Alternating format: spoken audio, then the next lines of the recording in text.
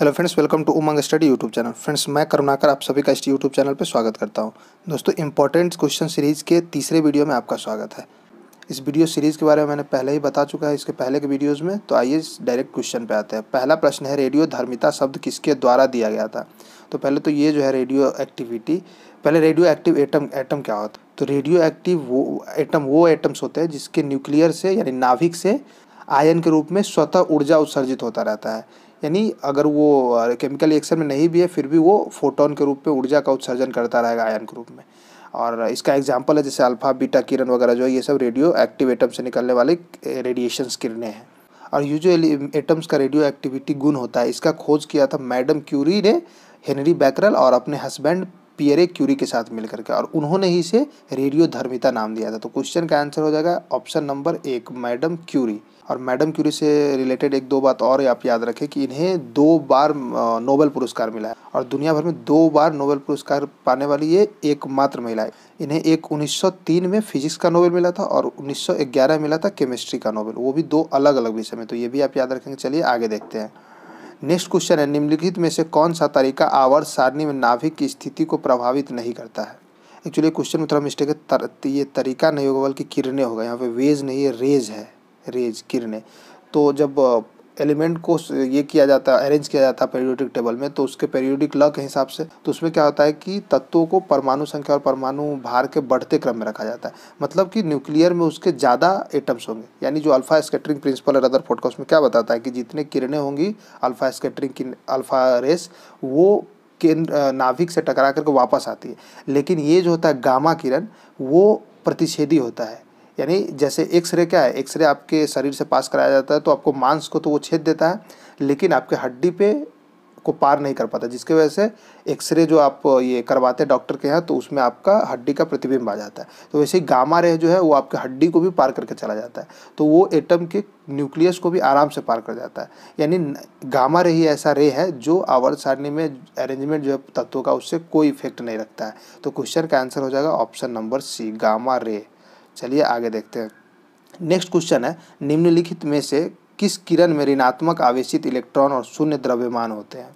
तो ये होता है बीटा किरणों में। क्वेश्चन का आंसर हो जाएगा ऑप्शन नंबर बी, बीटा किरणें। बीटा किरणें जो होती है ये क्या करती है, ये जो न्यूक्लियस में प्रोटॉन रहता है उसे न्यूट्रॉन के रूप में ट्रांसफॉर्म करती है और जो न्यूट्रॉन रहता है उसे प्रोटॉन के रूप में ट्रांसफॉर्म करती है और उसी में इलेक्ट्रॉन को वो इमिट कर देती है। यानी इसके बाहरी कक्षा में इलेक्ट्रॉन घूमता रहता है और इसी की वजह से बीटा किरणों जो होता है ये सजीवों के लिए हानिकारक होता है, ये इफेक्ट करता है सजीव प्राणी को। तो चलिए आगे देखते हैं।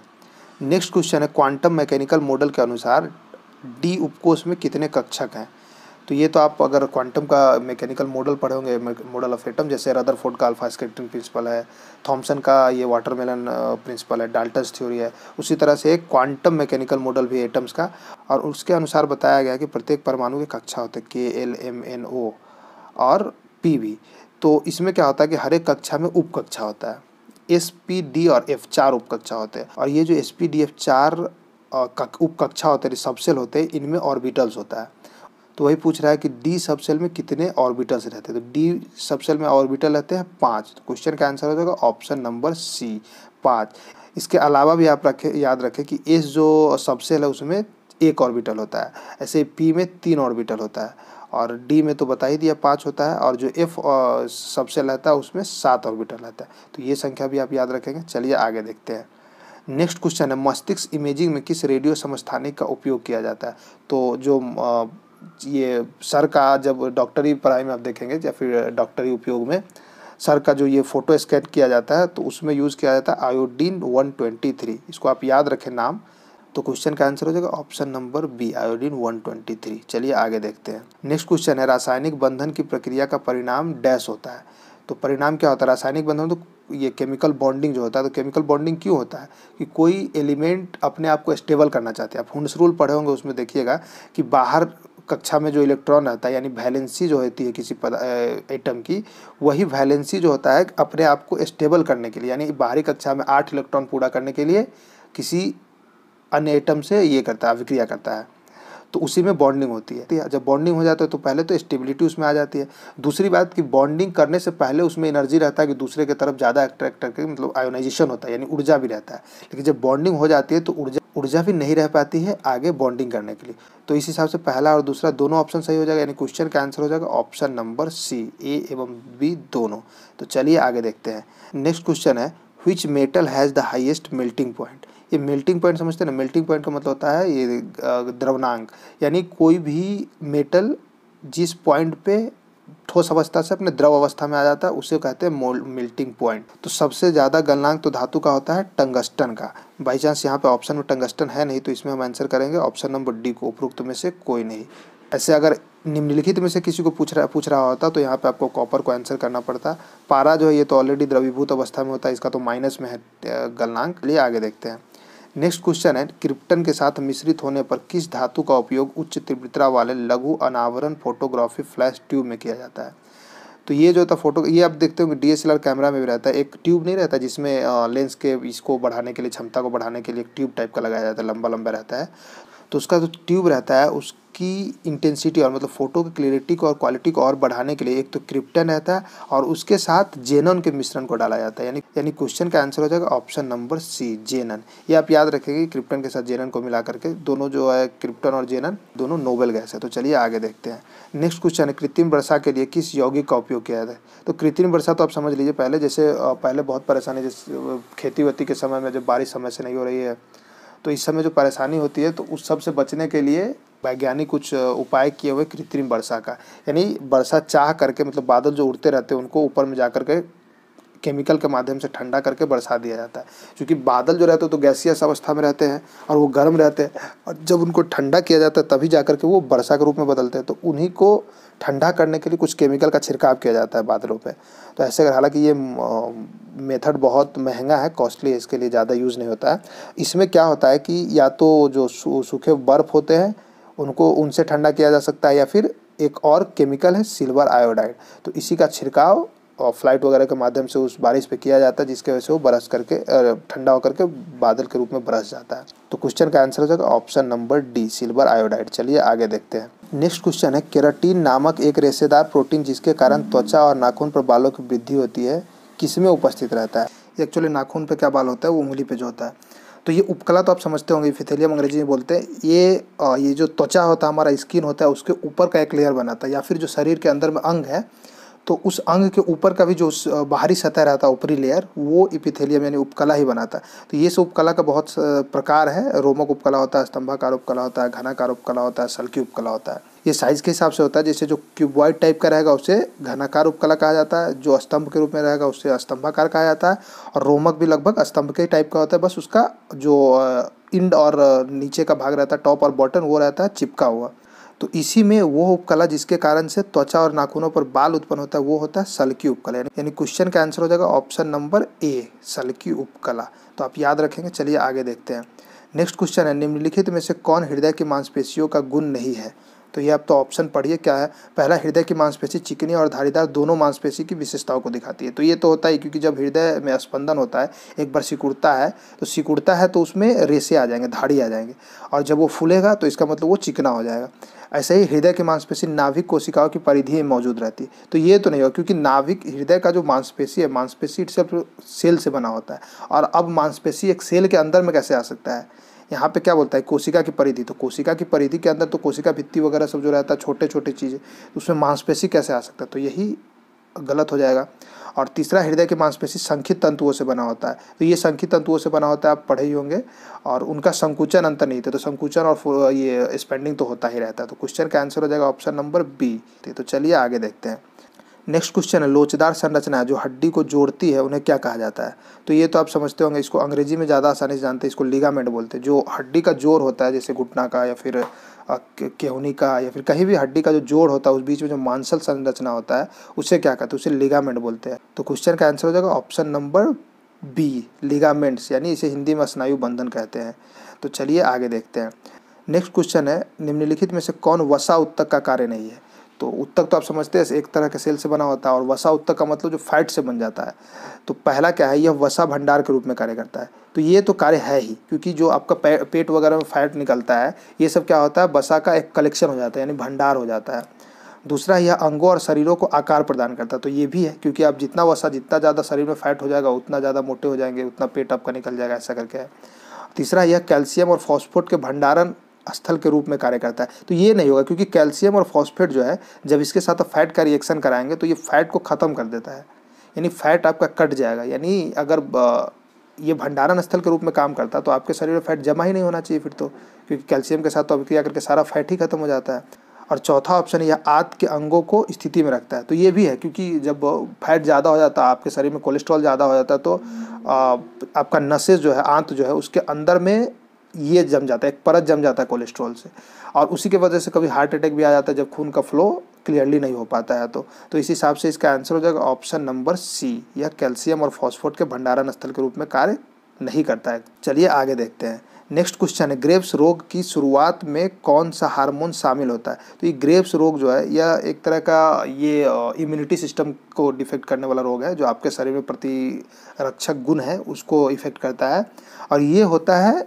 थायराइड के ज़्यादा इमिशन से। उसका अगर मात्रा ज़्यादा हो जाता है तो ग्रेव्स रोग है। इसमें परेशानी क्या होती है, जैसे हाथ कांपेगा, बेचैनी होगी, तो ये सब टाइप का परेशानी आता है। तो ये जो रोग है वो होता है शरीर में थायराइड के अधिकता से। तो क्वेश्चन का आंसर हो जाएगा ऑप्शन नंबर 1, थायराइड। तो चलिए आगे देखते हैं। नेक्स्ट क्वेश्चन है, निम्नलिखित में से कौन सा एक रोग है जो बाह्य कारकों के कारण होता है? तो ये जो इसमें से ऑप्शन में देख लीजिए, तो मायोपिया तो क्या होता है, नॉर्मली जेनेटिक होता है, तो ये जनक से आ जाता है संतान में। और दूसरा मोतियाबिंद, तो ये उम्र के कारण होता है, उम्र के बाद, एक उम्र होने के बाद धीरे धीरे आँख का ये क्षमता कम घटता है, तो ये हो जाता है अपने आप। तीसरा जो है हृदय विफलता, तो ये भी जेनेटिक भी होता है, जिसका कोई प्रॉब्लम रहता है माता पिता में, उस सब की वजह से, या फिर कोई दूसरा बीमारी अगर हो जाता है आपको, उसके वजह से भी हृदय विफलता हो जाता है। तो ये है। और रतौंधी जो ये होता है आपके खान पान से, यानी ये बाहर जैसे खाना जो खाते हैं आप, उसमें अगर विटामिन ए का कमी रहेगा तो आपको रतौंधी हो जाता है। तो क्वेश्चन का आंसर हो जाएगा ऑप्शन नंबर डी, रतौंधी। चलिए आगे देखते हैं। नेक्स्ट क्वेश्चन है, क्वाशियोर रोग किसकी कमी के कारण होता है? तो पहले तो इस रोग के बारे में जान लीजिए। ये कुपोषण के कारण होने वाला रोग है, जिसमें आप देखते होंगे जो गरीब बच्चे रहते हैं नॉर्मली, उसमें उनके हाथ पैर एकदम पतले पतले हो जाते हैं और पेट वगैरह निकल जाता है, यानी कि कुपोषण के कारण होता है। और कुपोषण किस वजह से होता है? तो प्रोटीन की कमी के कारण। यानी इस तरह से क्वेश्चन का आंसर हो गया ऑप्शन नंबर सी, प्रोटीन। चलिए आगे देखते हैं। नेक्स्ट क्वेश्चन है, साल्मोनेला टाइफी नाम की बैक्टीरिया जो इंसान के आंतों में मौजूद होता है उसके कारण क्या होता है? तो ये जो बैक्टीरिया होता है इसके कारण टाइफाइड रोग होता है। एक्चुअली इस बीमारी का नाम भी इस बैक्टीरिया के नाम पे रखा गया, टाइफी नामक। तो क्वेश्चन का आंसर हो जाएगा ऑप्शन नंबर डी, टाइफी। और चूंकि यह आंत में रहता है, आप जानते भी होंगे कि टाइफाइड जो होता है एक तरह का बुखार है, जो कि आंत का बुखार होता है, यानी इसमें पेट वगैरह भी गड़बड़ रहता है, और यह बुखार होता है साल्मोनेला टाइफी नामक बैक्टीरिया के नाम से। इसी क्वेश्चन को पलट करके भी पूछा जा सकता है कि टाइफाइड रोग किस बैक्टीरिया के कारण होता है, तो आप आंसर करेंगे साल्मोनेला टाइफी। चलिए आगे देखते हैं। नेक्स्ट क्वेश्चन है, जरों के संबंध में निम्नलिखित में से कौन सा गलत है? ऑप्शन में पहला है क्लोरोप्लास्ट अनुपस्थित रहता है। तो हाँ, सच में अनुपस्थित रहता है, क्योंकि अगर क्लोरोप्लास्ट होता तो जर का कलर ग्रीन होता। दूसरा है, जाइलम और फ्लोएम तंतु आमतौर पर अनुपस्थित रहते हैं। तो ये भी सही है, क्योंकि जाइलम और फ्लोएम जो है संवहनीय ऊतक है, जो कि जर अगर खनिज लवण लेकर के इकट्ठा करती है जर में, वहाँ से सीधा लेकर के पेड़ में पहुँचाता है, न कि ये जर में उपस्थित रहता है। यानी जमीन से खनिज लवण और जल वगैरह लेने का काम जाइलम और फ्लोएम का नहीं होता है। और तीसरा है, एंडोडर्मिस विशिष्ट है, यानी एंडोडर्मिस रहता ही है। तो ये हाँ सच में रहता है, क्योंकि जड़ का जो कवर रहता है वो एंडोडर्मिस का बना रहता है। तो इस हिसाब से तो इसमें कोई भी गलत नहीं, तीनों सही है। तो क्वेश्चन का आंसर हो जाएगा ऑप्शन नंबर 4, सभी सत्य हैं। तो चलिए आगे देखते हैं। नेक्स्ट क्वेश्चन है, एक फूल के दलपुंज भाग में क्या होता है? तो दलपुंज भाग किसे बोलते हैं? जैसे आप गुलाब का फूल ले लीजिए या फिर गेंदा का फूल लीजिए, तो बाहर में जो कवर रहता है सेपल्स का, यानी जो हरा कलर का पत्ती का जो कवर रहता है, जब कली रहती है फूल, तो वो जब बाद में खुलने के बाद तो जो बाहर का पर्णदल रहता है ग्रीन कलर का पत्ती, वो तो धीरे धीरे गिर जाता है या फिर पूरा ओपन हो जाता है। और उसके बाद जो सेकेंड सरफेस रहता है वहाँ पे क्या रहता है? तो पतला पतला पंखुड़ी सबका ये रहता है, पुंज रहता है। दलपुंज इसी के लिए बोला जाता है क्योंकि वहाँ पे ग्रुप्स ऑफ ये लिप्स रहते हैं। तो यहाँ वही पूछ रहा है कि दलपुंज भाग में क्या होता है, तो इसमें आंसर हो जाएगा ऑप्शन नंबर 2, पंखुड़ी। अंग्रेजी में इसे पीटल्स बोलते हैं। तो चलिए आगे देखते हैं।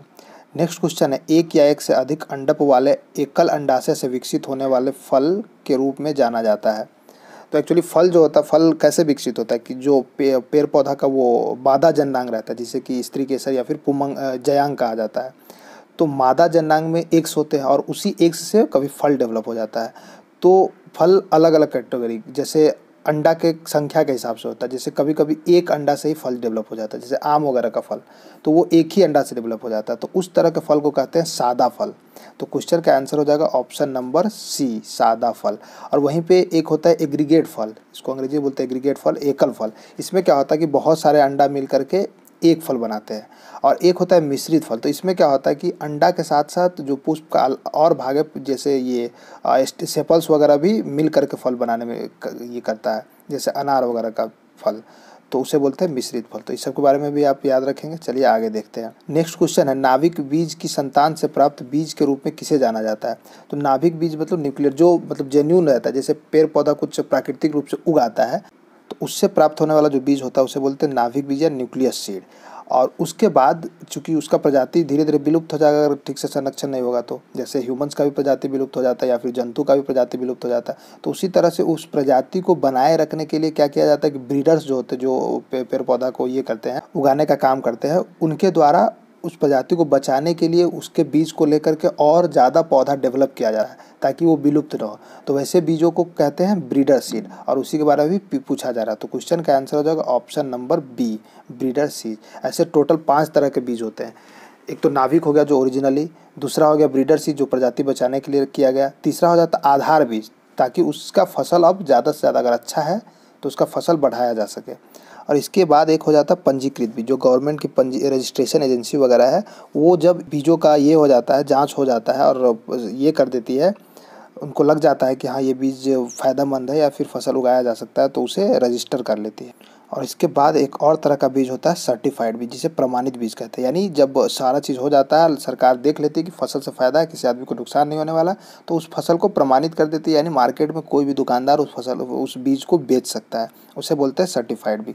तो चलिए आगे देखते हैं। नेक्स्ट क्वेश्चन है, नाभिक प्रजनन को और आधार बीजों से उगाए गए बीजों को क्या कहा जाता है? तो ये इन तीनों के बारे में तो बता ही दिया मैंने। नाभिक बीज यानी न्यूक्लियस सीड, इसका प्रजनक बीज मतलब ब्रीडर सीड्स, और एक बेस सीड यानी आधार।